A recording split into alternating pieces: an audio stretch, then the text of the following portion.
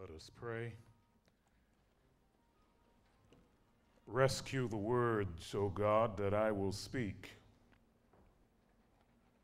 from the merely trivial, the purely occasional.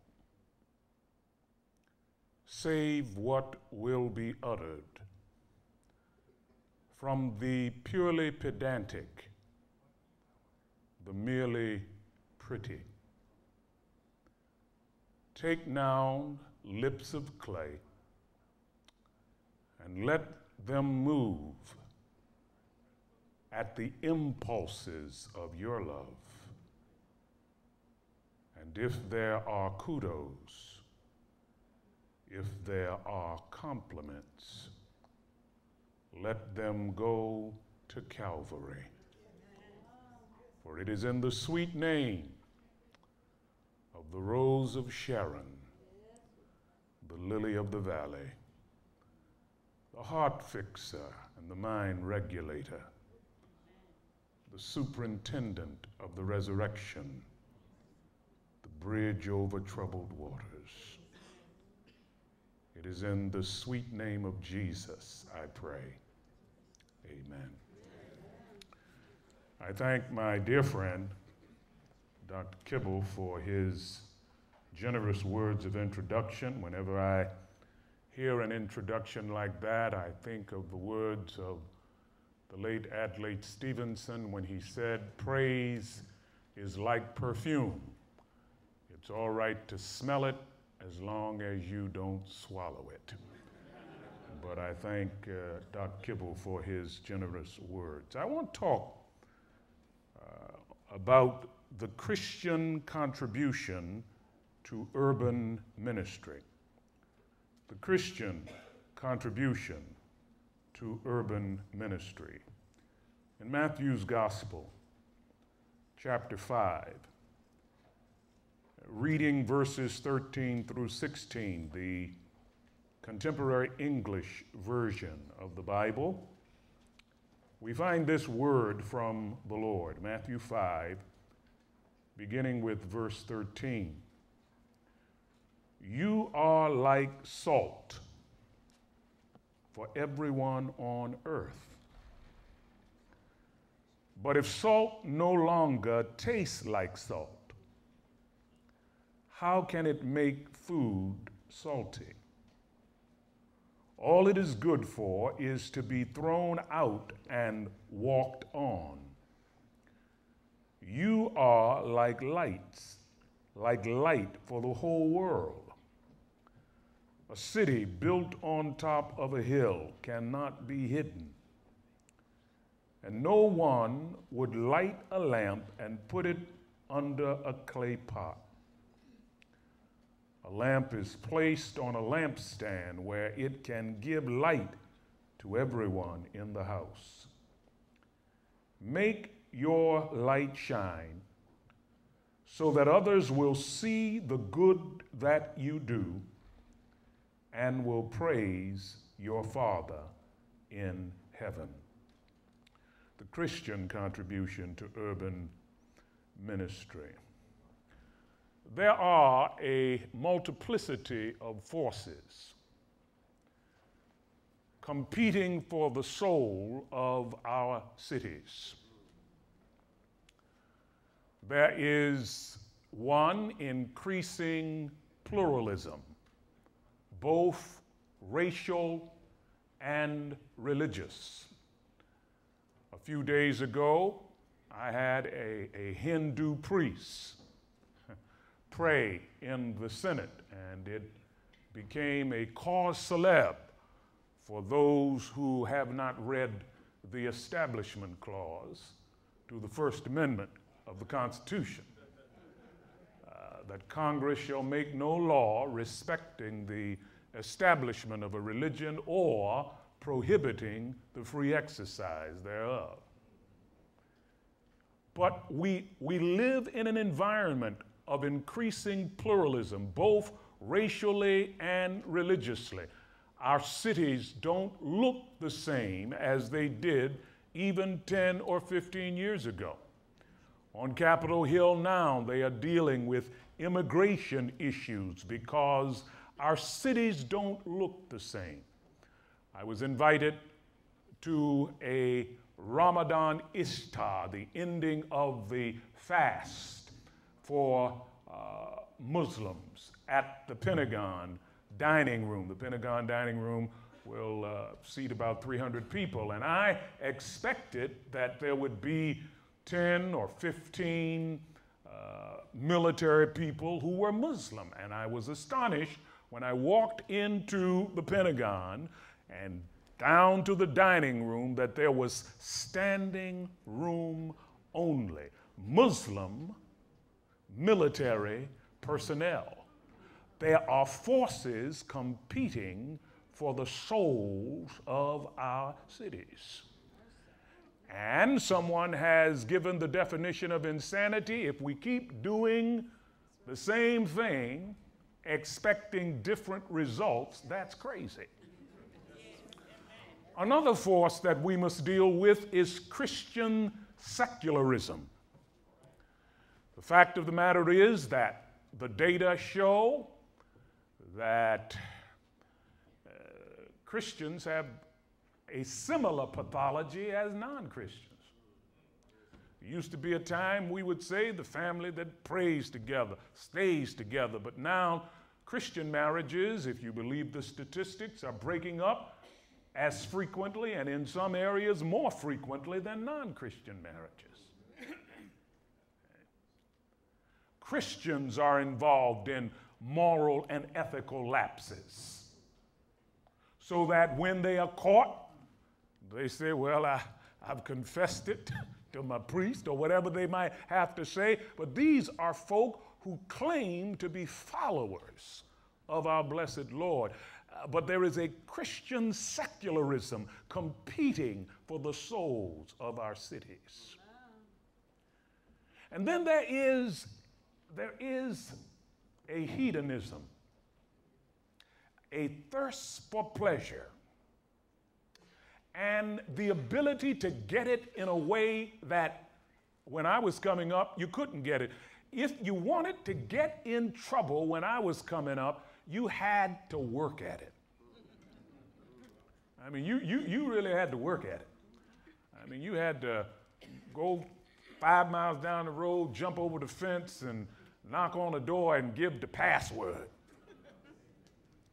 But today, that child right upstairs with a Bible verse on the bedroom door can have the most lurid pornography piped into that room. And if parents are not vigilant, they will discover that the enemy is right in their home. And there is a hedonism because young people today now know, many of them, that they will not be able to approximate the income of their parents. I mean, I feel for these kids. I've got 3 sons, and just trying to get into the real estate market with prices like these. Very difficult to do. And so many of them go for pleasure because who knows what tomorrow will hold. A corollary of that is the force of materialism. Every time you turn on the television, somebody is trying to sell something. And people are beginning more and more today to believe that their lives consist in the abundance of the things that they possess, and that those who have the most toys at the end of life win.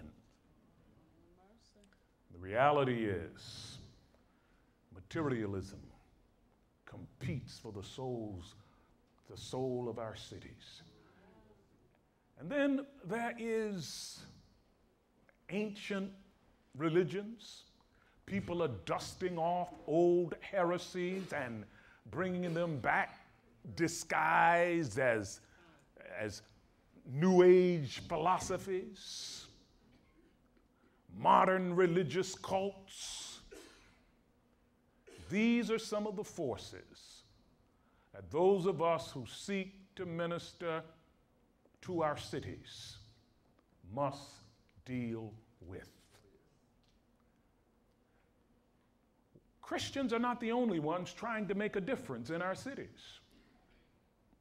I travel about with senators to talk to people about faith-based initiative money and to inform clergy persons about monies that are available that they don't even know anything about.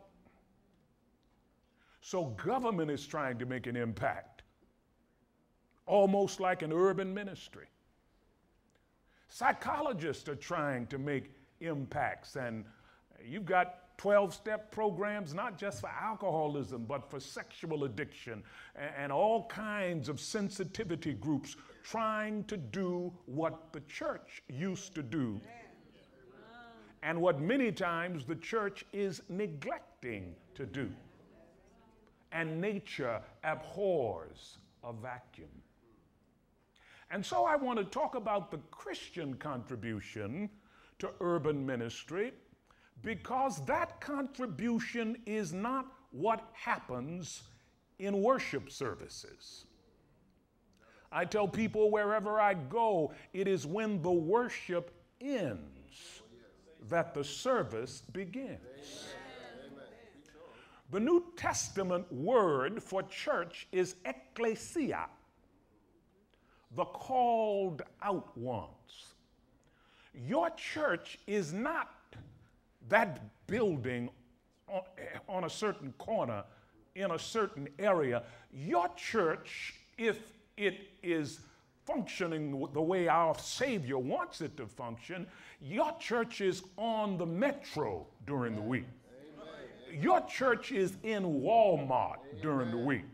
Your church is in Walgreens during the week. Your church is in the stadiums. Your church is permeating and penetrating non-Christian society. Now, ready or not, unless our Lord comes, each of us will have a funeral. Few people have gotten out of this life alive.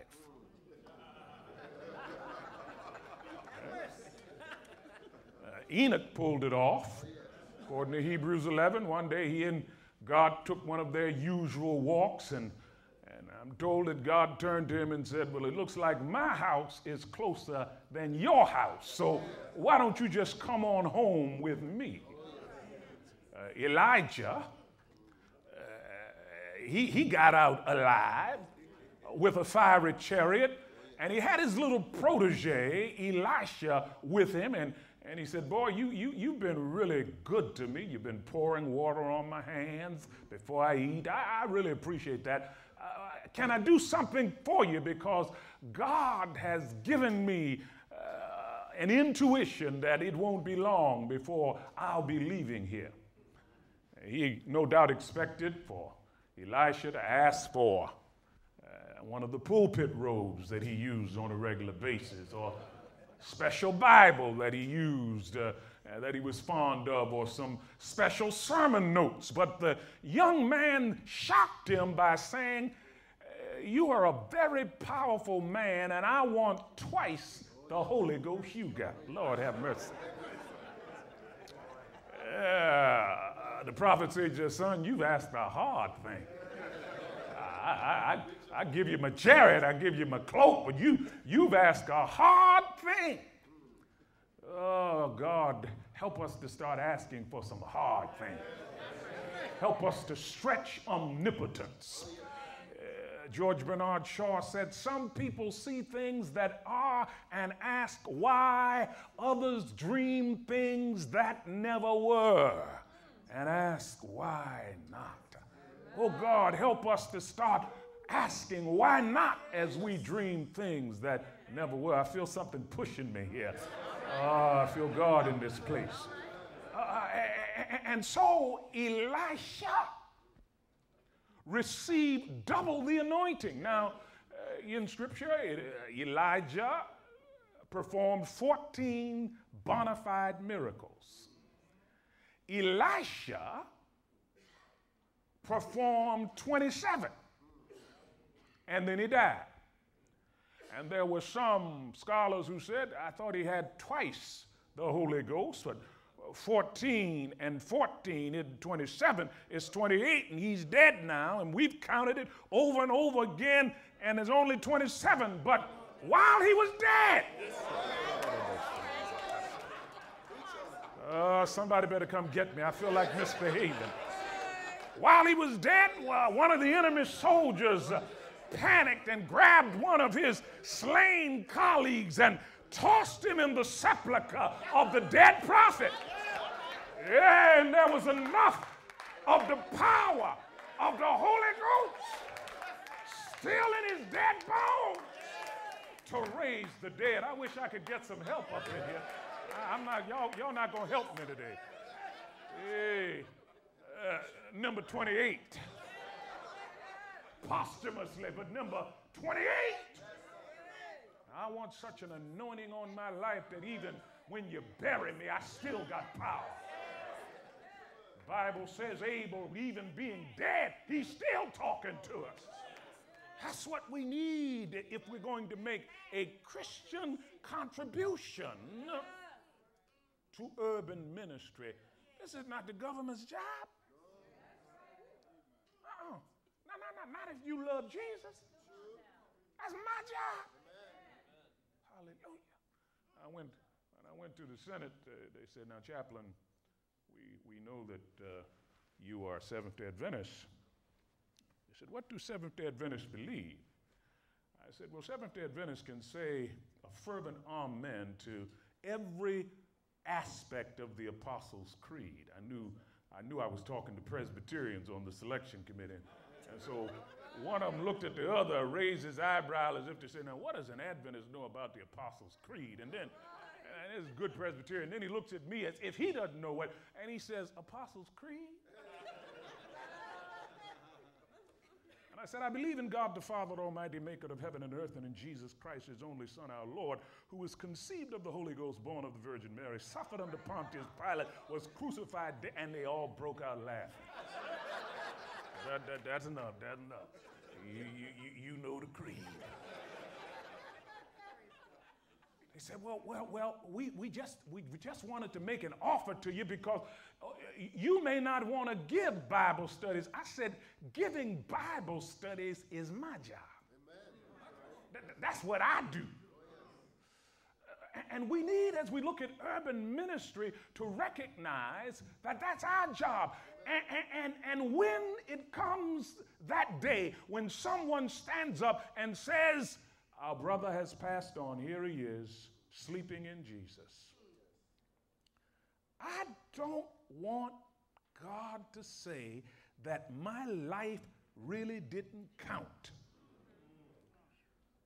when it came to touching the cities. Jesus wept over the city. Oh, Jerusalem, Jerusalem, thou that killeth the prophets and stoneth them which are sent of God, how often would I have gathered your children together, even as a hen gathereth of her brood, but you would not. Do you have the same compassion as our Lord did over the city? I believe he's still weeping over the cities.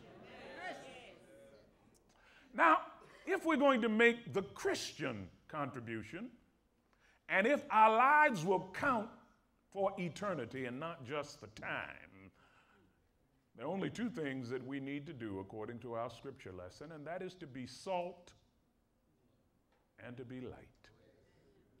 Jesus said, if you can be salt and light, you will be making the Christian contribution to urban ministry. Let others come up with newfangled programs, but the Word of God is solid.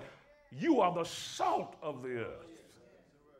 You are the light of the world. Now, how do we energize ourselves and those whom we seek to mobilize for ministry to be salt and light? One, we must teach people to flavor our world. You see, salt seasons, salt flavors. Flavor your world. Okay? bring flavor to your world. Okay? Now, what am I talking about? You can't be from the north and understand this, but those of you from the south ought to understand it. Think of grits without salt. I shudder. I just shudder when I just saying it just makes me tremble. Grits without, that's a terrible thing, isn't that?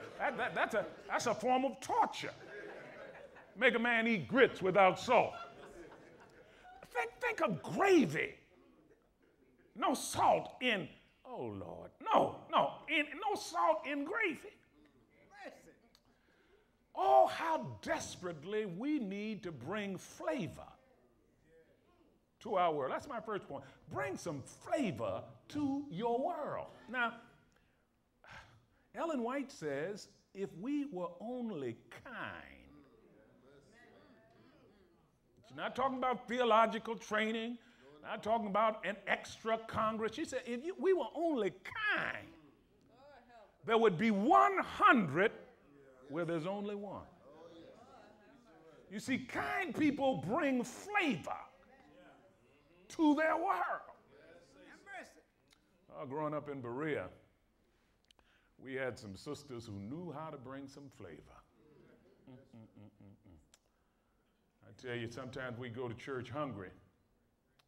And when I was growing up in the hood, we did some involuntary fasting. Y'all don't know about that. Y'all don't know about the involuntary. Mama would announce on Friday, children, we're going to be fasting today. Now, voluntary fasting is good for the soul. But that involuntary stuff will break your spirit. And then we'd go to church and Mama would say, and you better not let anybody know you're hungry. We'd be walking in like hostages, trying to signal with our eyes that this woman behind us is going to kill us if we let you know the truth. And people be talking about happy Sabbath. You know, happy Sabbath to nobody. And you hungry, boy, you know, the Lord is good. And they wonder why we weren't coming back with no all the time, because we were wondering how come we weren't eating. And there were sisters every Sabbath would invite my mama and her 5 piranha. I mean, you invited Pearline's children home. You were asking for trouble. Home. Now, my mother would drill us. Now, children, we're going over to Sister Lewis's house. That's Sister Clara Lewis. You're talking about, she had this gluten that she made out of whole wheat flour. First time I lifted holy hands in my life was eating that. Woo, Lord have mercy. Some good food. And you see, they made macaroni and cheese with the government cheese. See, you haven't had macaroni and cheese. See, Kraft ain't got nothing, but I ain't even gonna go there, because y'all, I can't get no help in here. But y'all know the best grilled cheese sandwiches you will ever have come from that government cheese. I wish they'd sell it. I'd buy that government cheese if they'd sell it. I tell you, praise the Lord. And my mother would drill us. She'd say, now, children, if Sister Lewis says, I want you to listen to me, look at my eyes now. If Sister Lewis says, have you had enough? What is your response? And we were like a voice choir. Yes, ma'am, we have had enough. And I said, now, here's another one, children. Just. Now, what if Sister Lewis says, she comes out of the kitchen, and she's not going to say, have you had enough? But she says, is there anything else I can do for you?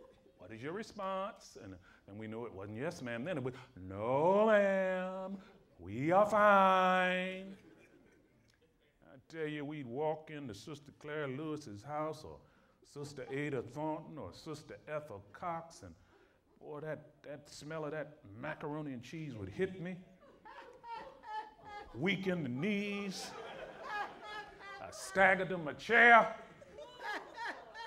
And I knew in my home that judgment was swift and certain. But Mama wouldn't even wait for you to get home. You broke one of her commandments and you got it right there in the house.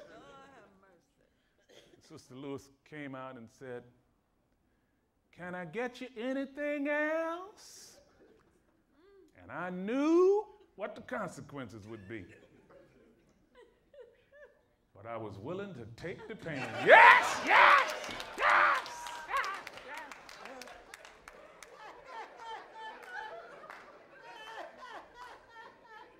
Thank God for the people who bring flavor to our world. See, that's urban ministry. See, we've got to help people see when you are dealing with the marginalized, when you are dealing with the least of these, you're doing urban ministry. I'm a preacher today, not because of the great pastors I had at Berea Temple Seventh-day Adventist Church, but because of Ada Thornton, Clara Lewis, Mildred Moore, a host of sisters who were doing ministry by bringing flavor to my world. Used to let me scrub the little white steps in Baltimore. Give me 25 cents, big money in those days.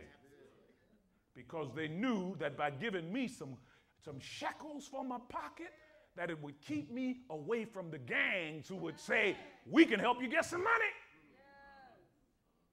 We've got to help people to see ministry in the trenches, not just where they're being recognized. Because a lot of that ministry, in the words in the vocabulary of my childhood, is fronting. Fronting. Pretending to be something that you're not. I was to preach when I was in my 20s, to preach at a pastor's church, and he was a centurion every year, and I was very excited to preach at the church in the conference, and I was getting all ready for a huge congregation in the church, and I'd done the calculation just while I was there. He had baptized over 500 people. So I'm ready to go to this great urban center. And I go to the church, and there aren't even 100 people in the congregation. Because here was an individual applauded for his ability to fish for men and women, but he wasn't keeping the aquarium. And the people were not there. And I thought to myself, someone seeing the stats would say, now this is what I'm talking about in terms of urban ministry, but God doesn't look at it like that. He sees how we're bringing flavor to those who will perish without our attention and our care. And one by one, you can so connect with individual lives when you recognize that you are salt, that you will begin to see fruit as young people leave and make a mark for Christ. Every soul that I have ever baptized, and God has blessed me to baptize hundreds, every soul that I have ever baptized, Sister Lewis and Ethel Cox and Ada Thornton and Albertha Brown, they have made a contribution to that. They have made a contribution to urban ministry. And then the second thing that we must help people first to bring flavor to your world is to work to preserve our world. I believe that our society is surviving today because of the saints.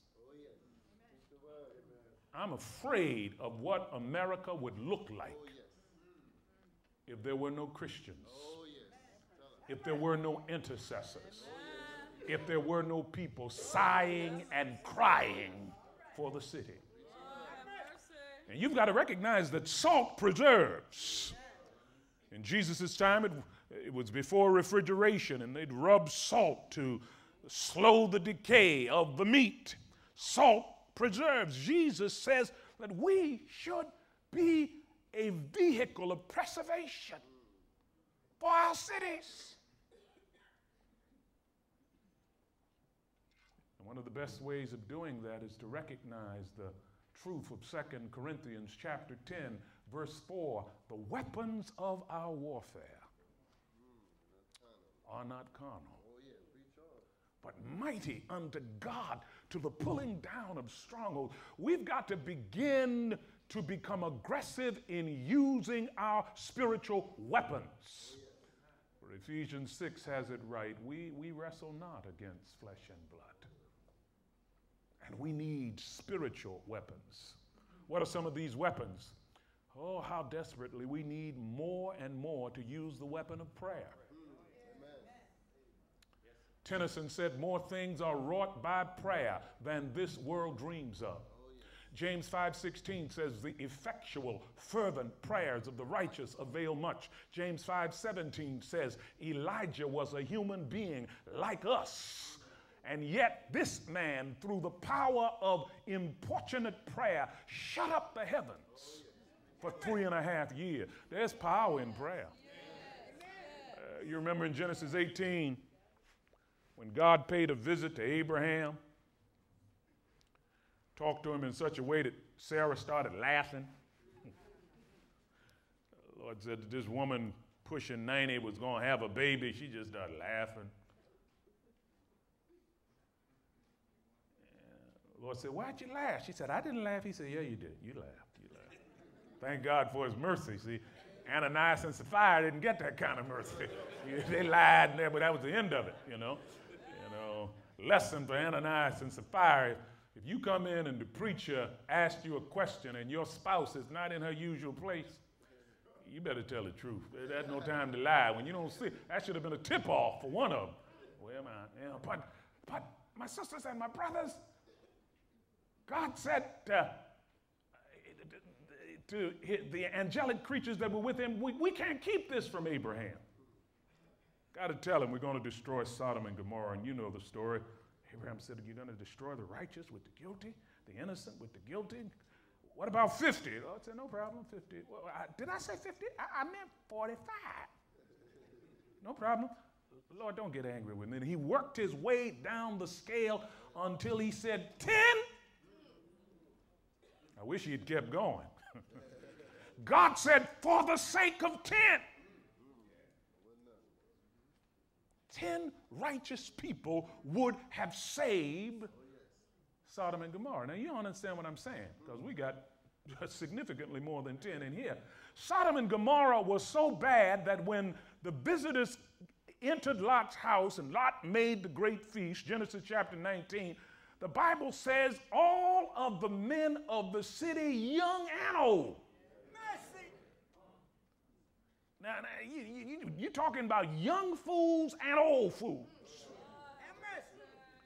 Came seeking to satisfy their lust with these visitors. Billy Graham once said that if God doesn't judge America, he will have to apologize to Sodom and Gomorrah. Lot, because Oriental hospitality required it almost, the protection of the stranger that is within your gate, begged them and in desperation said, I've got 2 daughters, never known a man. And these men were so in the grip of their pathology. We don't want any women, we want those men. And we'll work you over if necessary. Who is this judge that's come among us? Genesis chapter 19. These powerful heavenly beings, that's what you're dealing with when one angel killed 185,000 soldiers, and the word is he was a junior angel, because if God had sent a senior angel, it would have destroyed the world. Look for somebody, you just want somebody, not a whole lot of damage, just 185,000. That's all we want. I don't want to kill everybody in the world. The angel stretched forth his hand and pulled Lot back and smote these men with blindness. Now, this is the thing that really, Genesis 19:11. Here you are smitten with supernatural blindness. Now, let me tell you, I don't care what my lust is. You turn out the lights supernaturally, it's time for me to go home. I don't care who, I don't care what I want or what. Could somebody help me get home? Because I think it's time for me to go home. These folk, Genesis 19:11, the Bible says they wearied themselves trying to find the door. Supernaturally smitten with blindness. That's the kind of sickness you have in the city, that even when there is a move of God's judgment, folk don't even know it. They still continue in their pathology. And yet, for the sake of 10, God would have spared that city. There are people on Capitol Hill who are retired, and they get up early every morning, and all they do is walk through and around the Capitol praying, interceding for the nation. Intercede. That's their full-time job of intercession. Great God from Zion. They say a plane went down in Pennsylvania, and most of the experts say that that plane, they believe, was headed for the Capitol. Could it be that for the sake of 10? Oh, I feel God in this place. Could it be that for the sake of 5, sighing and crying, God spared that place? God spared the legislative branch. Oh, we need to fast and pray. Some of this stuff doesn't come out but by fasting and prayer. Mark chapter 9. Use the weapon of prayer, then use the weapon of a good example. What you do speaks so loudly, people can't hear what you say. Edgar Guest put it this way: I soon can learn to do it if you let me see it done. I can watch your hands in action, but your tongue too fast may run. And the lectures you deliver may be ever wise and true, but I'd rather get my message by observing what you do. Example: if you were arrested for being a Christian, would there be sufficient evidence to convict? The way you conduct yourself in rush hour traffic. Say ouch if you can't say amen. How it is. You may not have it in Huntsville, but in D.C., you got some crazy people driving. You got some homicidal folk driving. And let me tell you, when the adrenaline is pumping, particularly when you are aboard from the hood, see, you are multilingual. Lord have mercy. And it's not just Ebonics either. You got some stuff that better be buried and covered by the blood. But I tell you, sometimes in that car, is resurrection time. Now, some of this stuff will resurrect itself. But you got to live the life, because that ultimately is what people will look at. And then a third weapon is evangelism. Each one can reach one. The Great Commission is for the ecclesia, the called out ones. And the problem is, Jesus said, go and make disciples, and we are making members. And there's a difference between a member and a disciple. If you're going to make a Christian contribution to urban ministry, you got to make disciples. People who love Jesus. People who have been mentored to obey not just the seventh-day Sabbath, but the Sermon on the Mount. That's some tough stuff there, folks. If he compels you to go 1 mile, go with him twain. Jesus says, I'm not so concerned about you going to embassy suites with somebody that you shouldn't be at. I don't even want you lusting in your heart. Ouch. I'm not concerned with you getting an AK-47 and shooting somebody. I don't want you hating anybody. Love your enemies. Bless those who curse you. That's making disciples. Pray for those who despitefully you. If we're going to preserve our world, we've got to use the weapon of evangelism. And then we need a fourth weapon, the weapon of persuasion.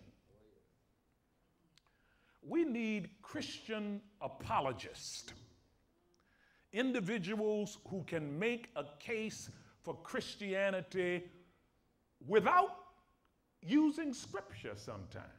Like Dr. Collins, who's doing amazing work for Christianity. He's heading this DNA project and speaking all over America and the world. What an amazing human being. He just looks at DNA and he can preach Christ from DNA. We need folk who are trained in our best schools, who, like C.S. Lewis, can take on detractors of our faith. We need some Apostle Pauls, you know. God can use Peter, but when it came to writing most of the New Testament, God said, thank you, Pete. We appreciate what you're doing. This is good work. You keep on preaching, but this is Paul's job. Got to put him in jail to get him to do it, but this is Paul's job. Need people who can persuade. And then there's a fifth weapon if we're going to preserve our world, and that is the weapon of suffering. Martin King put it this way: undeserved suffering is redemptive. Matthew 16:24 says, if anyone would come after me, let him or her deny self, take up his or her cross, and follow me. Are you willing to lose your life for Christ's sake? I can't go in that area. That's a rough area, child. We got to get some help. No. Are you willing to make sacrifices? That Good Samaritan was willing to suffer, wasn't he? I got to be honest. I probably, hey, that guy may be faking. I know those tricks. I'm a boy from the hood. I'm not going to go over there, have his buddies jump out. I'm not going to take the bait. But if you're going to make the Christian contribution to urban ministry, you're going to have to be willing to suffer. For 2 Timothy 3:12 says, all those who live godly will suffer persecution. And so, my sisters and brothers, the Christian contribution involves bringing flavor. The Christian contribution involves preserving. The Christian contribution involves penetrating non-Christian society. That's the third. Penetrating non-Christian society. Away with these false pyramids of Christian vocations. You're not a Christian unless you're a preacher. You're not a Christian unless you're a medical missionary. You're not a Christian unless you are a professor in one of our schools, the schools of the prophets. Salt's got to penetrate. You've ever eaten something and it's got a lump of salt that really didn't penetrate the food like it should?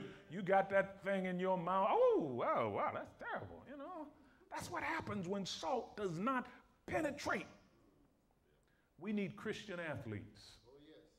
I'd love to see an Adventist Eric Liddell who gets the Sabbath right this time and says, no, I'll run on Sunday.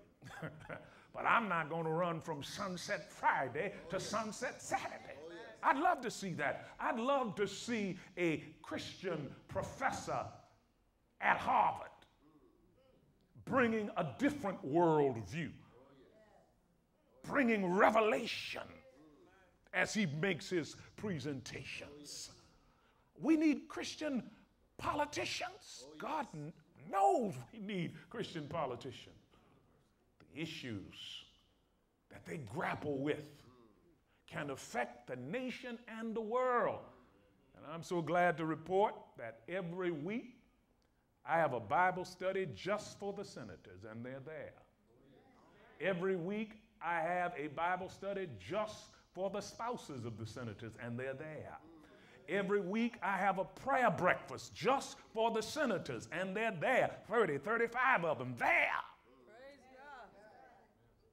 I did a series on end-time events.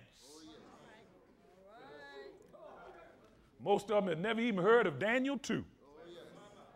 I said, I'm going to give you a little world history lesson. I worked with the head of gold and the chest of silver and the belly and thighs of brass, and I'm working with it. They never heard. This was new light to most of them. Hey, calm down. Adventists been teaching this stuff for years, but you're going to get it. Had one senator ask me, Chaplain, is global annihilation a possibility according to Scripture? I said, my brother, didn't you hear me tell you about that stone? Don't you remember the stone that came out of him?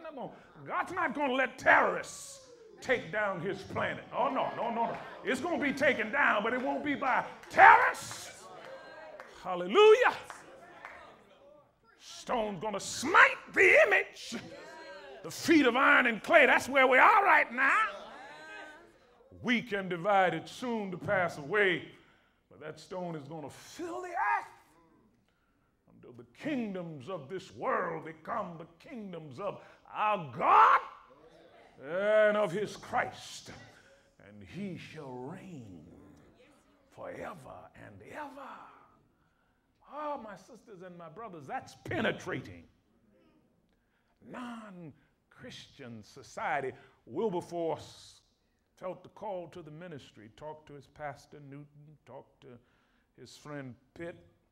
I feel like I ought to go into the ministry. And Pitt convinced him, hey, there's a ministry in politics. There's a ministry in parliament. You need to penetrate. Wilberforce became a member of parliament, and year after year inveighed against the slave trade. We got to abolish the slave trade. And the votes were so lopsided, folk were laughing at it.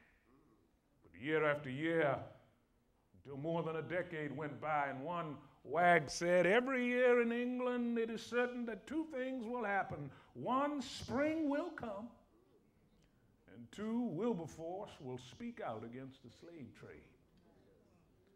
But this born-again, fire-baptized believer, a covert agent of Jesus Christ in Parliament, kept on speaking out against the slave trade until year 20. He got what he had been asking for. And Great Britain abolished the slave trade even while slavery was still going on in America, because Wilberforce had penetrated non-Christian society. If you're going to make a Christian contribution to urban ministry, you gotta lighten up a little bit and start getting to know the people whom you will seek to win for Christ. T.D. Jakes, who has one of the largest and fastest growing churches, the Potter's House, he said when he got to Dallas from West Virginia, he went downtown to the gut of the city. He saw the drugs and the nightclubs and the prostitutes and all of that. And by God's grace, he began to pray to come up with a strategy for taking Dallas for the Lord Jesus Christ. And hundreds of the people in the Potter's House today are former felons, prostitutes, pimps.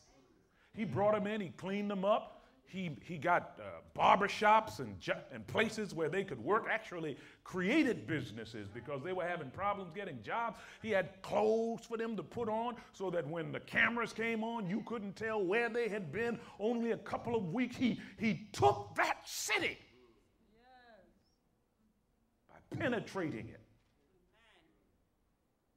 listening to its heartbeat, and claiming it for the Lord Jesus Christ. And he said, look, I don't have to steal your members. He said, there are enough sinners out there to go around.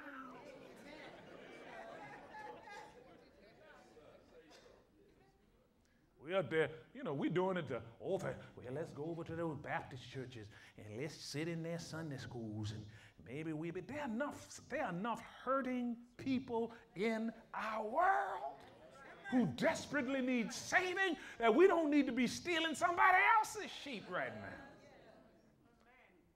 And if they wander away from the fold and stumble into your place, well, that's another story. But the point is, pick up one of your handbills, that's another. But the point is, enough folk out there. And then finally, if you're going to make a Christian ministry, a Christian contribution to urban ministry, you must not only bring flavor, you must not only preserve, you must not only penetrate, but you must illuminate your world. Let your light shine so that others will see your good work and glorify your Father who is in heaven. I call it the private detective test. Daniel, one of my heroes, an empire fell, and Daniel was still at the top of his game. The Medo-Persian Empire arose, and there was Daniel, and there was the envy and the jealousy, and they said, well, put some private detectives on. Everybody's got some skeletons in their closet. You follow him around, tap his phone, follow, see where he goes, and we'll get enough dirt on him to embarrass him. We'll tell him, you know, this is what we know about you now. If you don't resign, and they followed him around. Daniel chapter 6. Now, be honest. If your enemies, if your detractors followed you around, what would their final testimony and evaluation be about you? I'm talking about when you get behind closed doors. Yeah, you're all looking sanctified now, but when you get behind closed doors. Listen to this tribute from Daniel's enemies. Daniel chapter 6, verse 5. We cannot find anything against this Daniel, except it be concerning the law of his God. If you're going to take him out, it's got to be on religious grounds, because that is how consistent he is. Never do anything in private that would make you blush if it were made public. You've got to be a guide. You've got to illuminate. Light illuminates without saying anything. See? I was in an airport, and I'm in an airport a lot more often than I like to be. You know, the Bible says, "Lo, I am with you always, even until the end of the age." I just don't like to be up there. And particularly when I see someone who is not dressed in Western attire. The adrenaline starts pumping. And I don't believe in racial profiling, but I got to be honest, the adrenaline starts pumping, and I usually would turn to a seatmate and say, now look, if he gets up at any point, I'll tell you what, I'll take the top, you take the bottom. You know, you just can't be too careful. So I was there in the airport, and this sister came through, and she was dressed in Islamic, Mideastern attire that I've seen in Saudi Arabia and Bahrain and a few of the places I went. And you know, although they say the search is random, those folk always get searched, the special search. Everybody else walking through, and here she's supposed to be coming through the random search. She got all this stuff on, and ding, ding, ding, ding, ding. You will go over there, please. So she go, I mean, the machine didn't even go off, but she still had to go on over there, you know. And I mean, they were searching girlfriend. They were searching her. And I stood there astonished, not with the thoroughness of the search, but with the serenity on her countenance. She had a smile on her face, and it was like a walk in the park. And all of a sudden, I felt something in my spirit. I said, she can't be Muslim. She's got to be a Christian dealing with this thing like that. And so even though I was in a hurry, I waited around, and she left the thing finally and was on her way, and I came alongside her, and I said, you're a Christian, aren't you? And she turned with a beautiful smile, and she said, how did you know?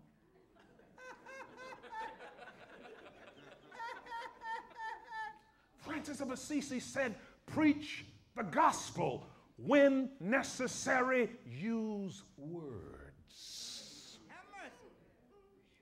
Oh, my sisters and brothers, we are to illuminate the darkness with our lives. You got folk. I was going to the 50th anniversary of this church to preach, and I couldn't find it. I stopped, asked somebody, you know where this church is? And they didn't know.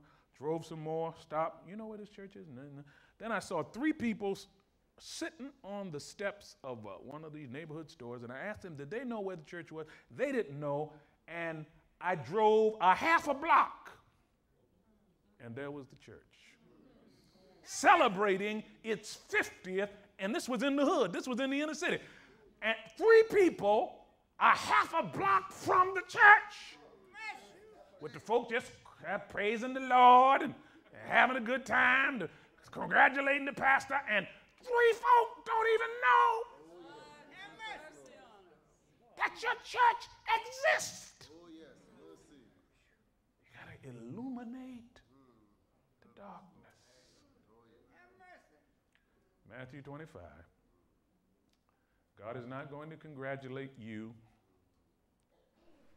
on how many people you convinced about the validity of his Sabbath. God is not going to congratulate you on how many vegetarians you've made.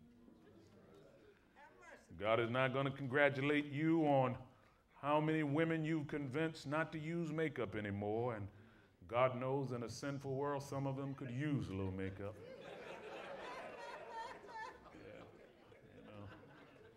We got a standard, a pre-Eden standard, antediluvian standard, but this is sinful world now. You patch it up any kind of way you can these days. Lord have mercy. But in that great day, we're talking urban ministry here, he's going to want to know, were you salt? Were you light? Did you bring flavor to your world? Did you stand in the gap and preserve your world? Did you keep the angels holding back the winds just a little longer? Did you penetrate your world? Or did you just go in the huddle each Sabbath and each Wednesday night, okay, we got marching orders, see you next huddle?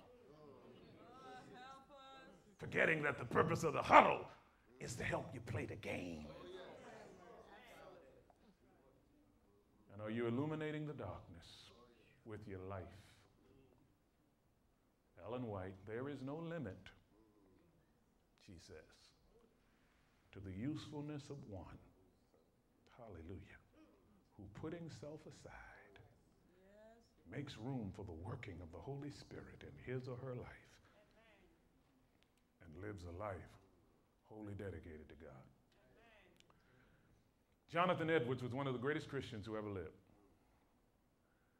When he was 17 years old, he sat down and he wrote 21 resolutions. Amazing resolutions. By the end of his life, he had written over 70 resolutions, which he read over each day. Google Jonathan Edwards' resolutions, and you can get all 70 of them. Resolution number 1 was resolve that whatever action I take, it will be for the glory of God. Resolution number 7 is resolve to not engage in any action or activity that I would not want to be doing if I knew this was the last hour of my life. And then I don't know the number of the resolution, but it says this: resolve that if there can be only one human being that God can select from the entire planet Earth who pleases him, resolve to be that one. Lord have mercy. My sisters and brothers,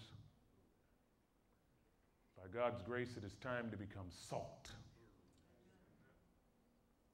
Let's bring some flavor. Let's preserve. Let's stop the decay. Let's penetrate non-Christian society. Away with these little enclaves, this provincialism, this, well, if you go into the military, you're leaving the ministry. How myopic. And let's, by God's grace, permit Him to make us a blessing in these challenging days in which we live. But the challenge as we begin this great conference, make a Christian contribution to urban ministry. Don't let the government do more than you're doing. Amen. Because there's some things you can do that no governmental institution, no psychological institution, no sociologist coming into the area can do. By God's grace, you can be salt and you can be light.